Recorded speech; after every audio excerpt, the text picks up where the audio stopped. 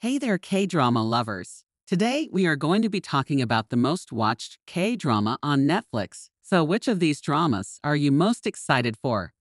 Let us know in the comments section, and don't forget to subscribe, like, and share with your friends. Number 1. Crash Landing on You, directed by Lee Jung-ho. Cast: Hyun Bin, Sun Ye-jin, Seo Jae-hye, Kim Jun-hyun. Episode 16. Release date: 14 December 2019. Summary: after a paragliding mishap, billionaire Yoon Se-ri, Son Ye-jin, lands in North Korea, where she encounters the upright Captain Ri Jeong-hyuk, Hyun Bin.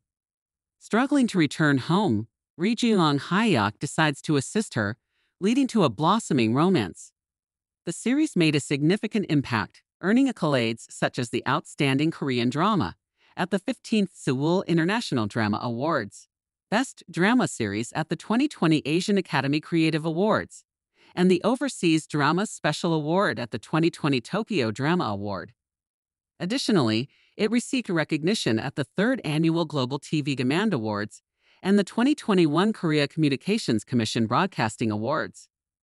Number 2. Extraordinary Attorney Woo, directed by Yoo In-shik. Cast: Park Yeon-bin, Kang Tae-oh, Kang Kai-young. Episodes: 16. Release date: 29 June 2022. Summary: Attorney Woo Young-woo, portrayed by Park Yeon-bin, grapples with Asperger's syndrome, a condition that sets her apart.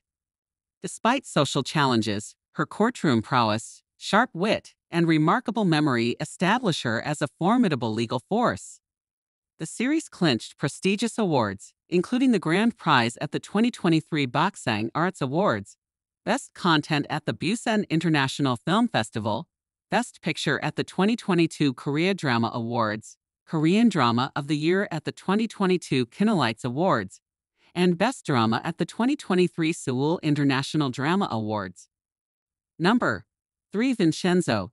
Director: Kim Hee-won. Release date: February 20, May 2, 2021. Summary: Park Joo-hyung, adopted and raised in Italy, transforms into Vincenzo Casano as an adult, working as a mafia consigliere. Fleeing mafia conflicts, he finds himself in South Korea, crossing paths with the determined attorney Hong Cha-young. As a lawyer ready to go to extremes for victory, she captivates Vincenzo. Amidst a love story, Vincenzo navigates the Korean legal system, utilizing his own methods to bring about social justice in this gripping drama.